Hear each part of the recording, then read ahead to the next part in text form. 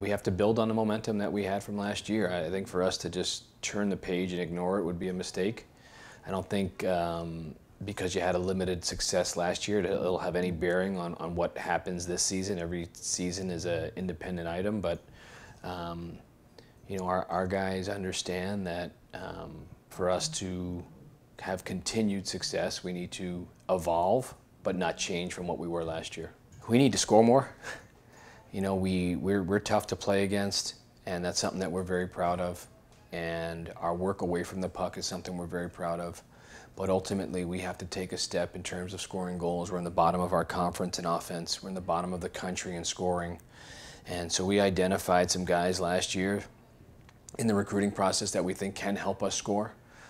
Chris Theodore is a kid that should provide us some instant offense. We're excited about him. I'm very excited about some of the guys that we waited on last year. Justin Cole will now be a freshman, and Luka Maver will now be a freshman. But they've been here for a year, so we got the best of both worlds with those guys. They understand how we need to defend, and they understand how we want to play because they've been here. But they really haven't played a college hockey game yet, so we're really excited about the impact that those three will have.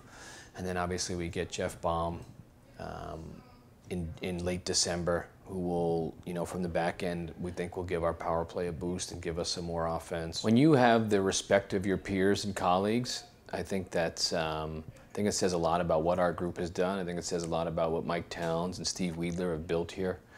And it's probably the best compliment you can get in sports is when your opponents think you've taken a pretty good step. And for us to be as high as 5th amongst our peers, it's a testament to what we've done here in 2 years.